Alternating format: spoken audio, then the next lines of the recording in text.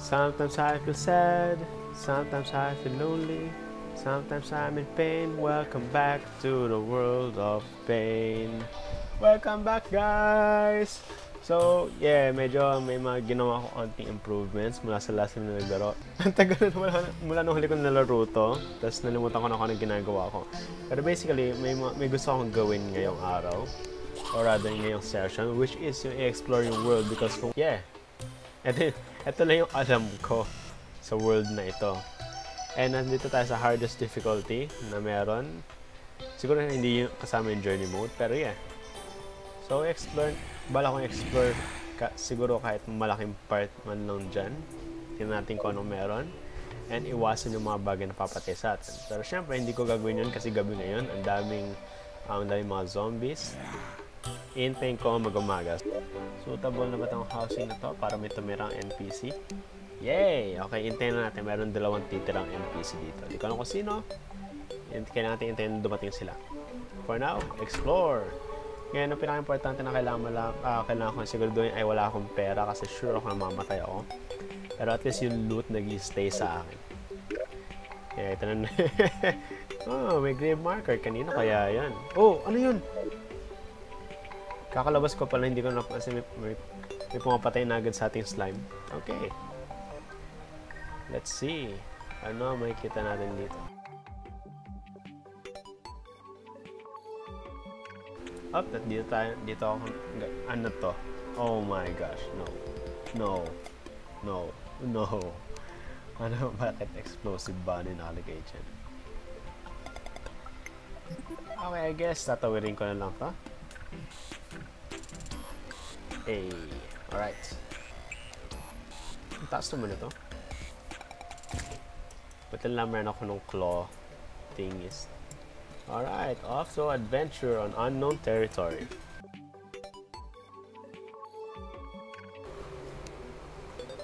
Jeff the guide. Yes, meron tayong guide, si Jeff. Hello Jeff, welcome. Please make yourself at home.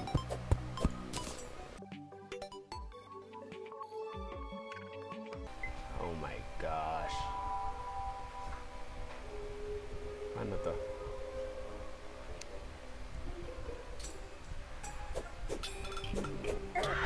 Oh shoot! Ang lakas! Ang lakas! No! What? Namatay agad ako. I guess hindi ako makakapunta doon. But I guess umaga ngayon.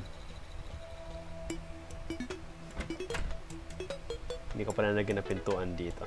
Anyway, hindi na tayo mamatay dyan. Pwede akong mag-slide.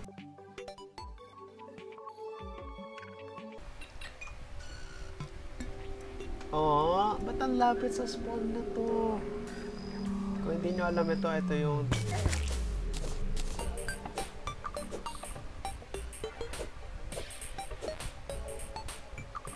Oh my gosh.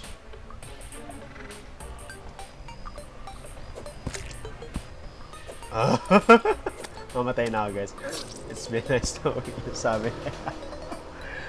Hindi ako makaka-proceed.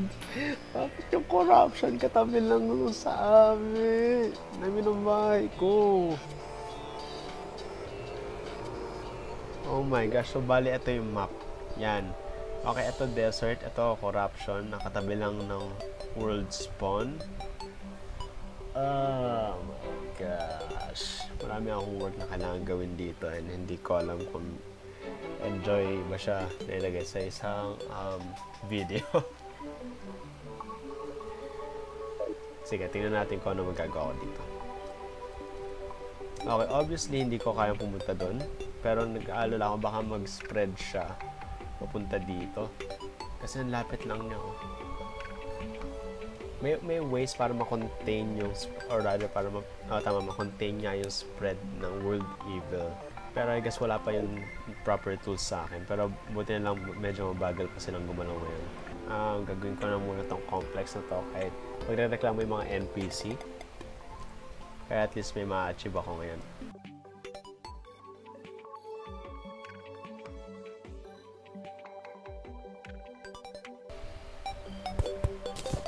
Parang ganito yung complex na ginawa ko nung nasa una kong Terraria world. Nakita na yung kalaban ko si Moonlord. Kaya maggagabi na ulit. Pero masisisiba natin ang mga sarili natin kasi mahina tayo nila lang na hindi natin kaya mag-explore. Hindi. Wala tayong choice kundi mabuhay na lang na mahina. Pero pa rin nagbago yun. Pero hindi madali. Anyway.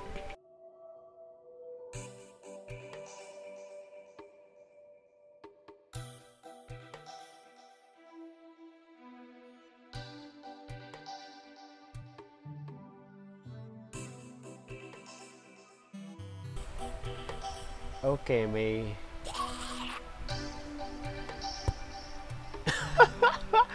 Oh no! May mali ako sa calculations ko. Oh no, akala ko tama. Oh no. Saan ako nagkamali? Saan ako nagkamali? Oh no.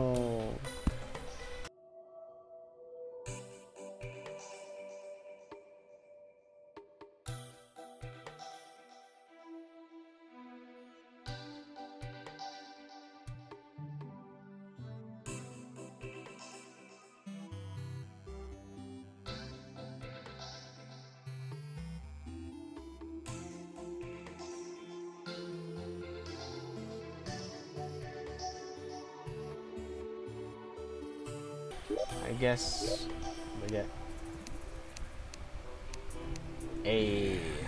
pwede na para sa 6 na tao, mga first tenants, kung sana nagbabayad nga lang sila ng rent though. Yeah, but anyway, siguro yun lang ngayon, and yeah, I'm sorry na hindi ko may explore lahat kasi mahina pa ako. But I guess mag-grind na lang muna ako off cam. And then sa ako ipapakita sa inyo kung may maayos na akong way para ma-explore lahat to. Okay, pero promise hindi ako cheat, okay? Kailangan nyo na magtiwala sa akin. Okay. I guess, ito na lang muna ngayon, guys. So, yeah. Nandito ako. Kasama yung ating first ever tenant and aking best friend, si Jeff. Na sa totoo lang sa tingin ko baka mamatay siya sa future dahil sa mga boss fights. But anyway, titingnan natin. Hopefully, mabuhay siya. Hopefully, he'll live long enough para matapos ng playthrough na to. Yun lang, guys. See ya! Bye!